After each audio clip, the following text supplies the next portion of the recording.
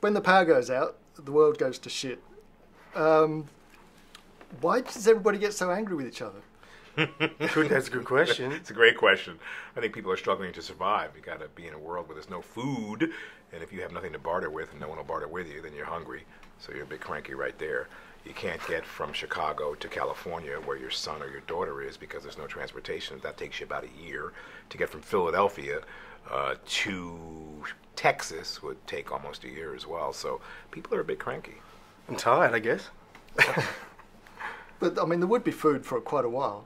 Well, for a little while to begin with, but our story picks up 15 years after a little while. So that's a little bit longer than, the food supplies have dwindled.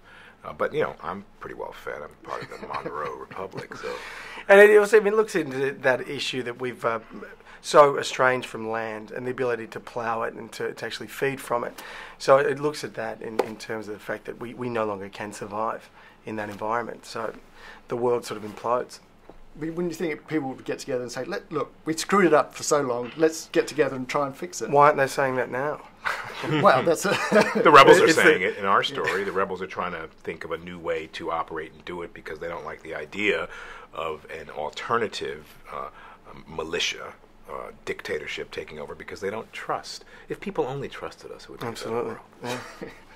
Yeah, I mean, who can Wouldn't you trust us? like What do you mean? Come on. Of course, you're only acting, aren't you? That's right, that's right. Well, think about all the people who aren't a part of any militia or the Georgia Republic who are out to get in your pocket, take your head, take your scalp. I mean, all the people in the world of anarchy who are not banded together, but who are actually lone agents. So then you might be coming to us and wanting some help. Maybe. We're really trying to sell our side of the story, as you can appreciate. It's the only story we got, baby. Exactly, yeah. If you want the right answers, speak to the good guys. And they're a little bit... They're dicey too. Right, they're pretty great, yeah. Hey, look, we all work for the company, but we all love what we do. And in this case, the company's revolution is a pretty good one. Yeah. The one thing that's always puzzled me with post-apocalyptic films is, why doesn't anybody use bicycles? Well, I thought of that because I'm a big bicycle guy. It's a wonderful question. And I think about that frequently and often because I ride a bike almost every weekend about 50, 60 miles. So your road bike has very thin tires, wouldn't last very long. Think of the tarmac, the surface that you want to ride on. That's all bubbled and crumbled, and you get a flat, and that's it. You got no way to fix the flat. The bike is out. Right? Yeah, but mountain bikes and... Well, 15 years of wear and tear, though. I love the way you think, though. He's thinking... It makes sense. I can't answer that. You need a bicycle guy. Yeah, 15 years later, we could have a bicycle guy. So I'll talk to Crippy. We'll get a bicycle guy. We'll figure that out. Oh, the other thing is, the clothes always look really clean and fresh and new as well. Well, oh, Lord. That's because we, We've got impeccable taste and tailoring as part of the Monroe Militia. And I guarantee that as part of being a member. Yeah, don't forget, there's a civilized world. And there's a non-civilized world. And if you're in Philly, you're hooked up, Yeah. Stanley Steamer, baby. Yeah, I just always like to question these things with post-apocalyptic I love that films. you're asking these questions. You've got to It question makes for a very interesting interview. The other thing that always puzzled me is, I mean, the electricity goes out and everything's run down. But it's occurred to me that in the future, because everything now is digital, everything's online, if we ran out of power or anything, this would become a dark ages compared to... Absolutely, we return to sort of the Iron Age and whatnot. It's sort of it becomes all about one's own ability to survive without all this technology. It means that we're using our hands again, we're using swords again, we're using, instruments to plough the earth and everything. And everything changes. And well, not just that. I mean, there wouldn't be any cultural heritage left.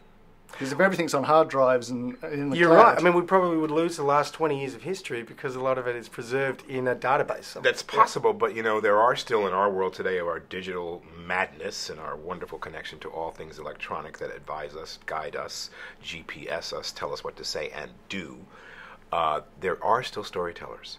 And I would venture to say that maybe in season 2 we'd see some of those storytellers. Stories do get passed on by those who survive, live. They tell their story with that explicit, intention to pass on, part of what the history is and was. Mm-hmm. Provided you guys haven't killed everybody off. Yeah, I tend to shoot storytellers, but I'm sure there's a couple left out there. I'm not sure. And where do you think the story's going to go from here? Downhill. Especially with these questions you're asking. No, after episode 20, I mean, Eric's... have you seen up to episode 20? I haven't got that All right, far yet. so episode 20, the world is so massive.